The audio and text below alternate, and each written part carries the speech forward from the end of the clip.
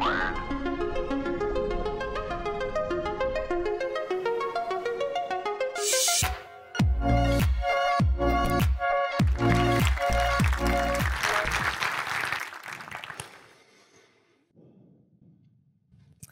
If you want to create change, would you become an entrepreneur or would you start a revolution? As my story will reveal, entrepreneurship and revolutions are closely connected. Imagine if every entrepreneur built their business not just to support a basic need, but to support human need. Imagine if every entrepreneur built their business not to start a revolution, but to revolutionize. Imagine if technology did not control our behavior, but our behavior controlled technology. The leaders of the 21st century tend to be visionary entrepreneurs rather than political managers. Societies encounter more change based on entrepreneurship and technology than on politics. The big difference is that the goal of entrepreneurship is not to start a business or to get re-elected. The goal is to fix an error, and the same counts for revolutions. I was born with a heritage of both. That heritage started in 1962, when a young blonde Danish girl decided to leave her country and move to the US, where she had been headhunted by Jacqueline Kennedy to be her personal hairdresser. She was raised by an alcoholic mother, and to make sure she would never face that problem again, she had decided to become a Muslim, which was a quite unusual decision for a teenage girl in the 1950s in Denmark. On a sunny spring afternoon in 1962, she walked down Massachusetts Avenue in Washington, D.C., heading for the local mosque. On her way, she bought a bag of oranges. And after her prayers, she bent down to take on her shoes, but dropped the oranges. Two young men stopped and offered their help. They were Iranian students, and they were brothers. One was a future foreign minister of Iran, and the other was my father. Dropped oranges led to a wedding, but after 6 years, my father convinced my mother to move with him to Iran. She exchanged her independent lifestyle in the West with the golden cage and Tehran. The following 10 years, she started several businesses, which was quite unusual for a married woman in the 1970s in Iran. She defied the Shah, who insisted on getting his picture on her office wall. He punished her by closing down her business. My father and his family controlled her income to make sure she had no empowerment to leave the country. She tried several times to get me and my sister out of Iran, but she failed. It was not until 1978 we were finally able to escape, enabled by my uncle. He was the right-hand man of Ayatollah Khomeini, and he knew the revolution was close. He also knew that if they failed, it would be fatal to us. Sadly and ironically, the beginning of my freedom meant the end of freedom for the Iranian people.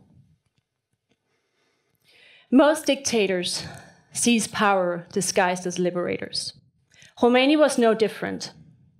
But my uncle, an intellectual and liberal who had fought for the Iranian people's freedom and equal rights for decades, felt betrayed. But he also felt responsible for the course of the revolution, so he decided to overthrow Khomeini. Just a few days before the plans were to be executed, he got caught and he got executed. And at the same time, my father got murdered. We never found out by whom or why, but the coincidence was peculiar. I was 5, he was 39, the same age as I am today. During the revolution, the Iranian people were able to use cassette tapes to spread the message of freedom and to unite the people for change. And in 1979, they were finally able to overthrow their dictator. But sadly, they got a new 30 years later, they tried again. On June 12, 2009, the Iranian people went to the streets in protest after a rigged election. This time, they replaced cassette tapes with digital media, and the voices of the Iranian people reached all corners of the world, thanks to social media. The global community supported the Iranians, not with weapons, but with 140 characters on Twitter. When the regime started to close down access to the internet, software developers around the world made proxies, ensuring that the communication would continue. When the authorities started to arrest Iranian people based on their location they had registered on Twitter, Twitter users around the world changed their location to Tehran to confuse the authorities. It was called the Green Revolution, and all over social media you can see users putting a green layer over their profile picture to show their support. The Iranians did not succeed, but they managed to fuel a revolutionary drive that spread as a fire into the rest of the Middle East. In June 2011, I had been working with entrepreneurship and technology for almost 2 decades. And I had the privilege of being invited to Cairo to be a mentor for 38 young entrepreneurs. I did not possess a revolutionary courage, but I possessed the tools of entrepreneurship and technology, which I had the honor of passing on to these amazing young entrepreneurs who were rebuilding their country with the same tools they had used only 4 months earlier to overrule their dictator during the 18 days in Egypt. It was a very emotional experience being so close to these young entrepreneurs. They went out in the streets to fight for freedom during the night and met us again the next morning to build their business. It reminded me how powerful entrepreneurship can be as a tool for change. Some of them was Yasmin and Zainab. They were building a website called Supermama, replacing years of prejudice with facts and information, helping young girls become women and mothers. Sarah was building a tool helping people get to the nearest hospital. And Yasmin and her team were building a website that enabled people to collect all the stories from a revolution online. I ended up hiring people for my own company in Cairo, and I continued to mentor a couple of the teams. It was the second time I left a revolution, but this time I wanted to sustain the degree of purpose and the degree of passion I had experienced in Cairo. Because when entrepreneurship is used to create such fundamental change as freedom, it becomes transcendent. I wanted to understand this transcendence by understanding human nature. And I decided to write my book, Homo Digitalis, mapping our human basic needs with our digital behavior. I interviewed scientists across several scientific areas, from social and cognitive neuroscience, sociology, psychology, and philosophy. Because one thing is clicking a retweet button or clicking like, but why are people engaging with strangers around the world? And how can we as entrepreneurs create even more powerful movements and relationships, building humanity rather than random tools? John Cacioppo, the father of social and cognitive neuroscience, gave me that answer. He explained that there are 3 universal relational structures that are the same across borders, across demographics, and across cultures. The first is called intimate connectedness. That's the one we have with our spouse, a sweetheart. The other is relational connectedness, which we have with our friends or colleagues. These 2 structures need to be based on a physical meeting. The third and most interesting structure in this context is collective connectedness. That's the one we experience when we gather in groups, and it can be spread online and does not need to be based on a physical meeting. Collective connectedness gives us a sense of belonging during events where we feel united, whether it's people protesting in the streets of Tehran, Tahrir Square, or when there's a natural disaster in Fukushima or Hurricane Sandy in New York. Collective connectedness only lasts a short time when it's established during common events, but it can spread through media, and there lies a huge potential for individuals and entrepreneurs. Revolutions are powerful movements that we generally like to support. Not only because we can support it morally, but because it enables us to act. The power of doing so is that we can help people going from a structure where we can show our moral support. We can also help them create these powerful movements that gives us a sense of purpose and passion that is not matched on our daily social streams. Often, this perfect online image that people are sharing makes us feel lonely, or makes us feel other people are happier than us or live more interesting lives. We are most of all a social species, and scientists agree that loneliness can be lethal to us. And we can avoid becoming lonely if we believe someone will take care of us when we're in need. Researchers have found that people who are on the internet and on Facebook have more relationships than people who aren't. And it's not only weak ties, it's also people that will come to our homes and help us when we need. We must remember digital media is just an empty shell. It's entirely up to us which value and whom we add to it.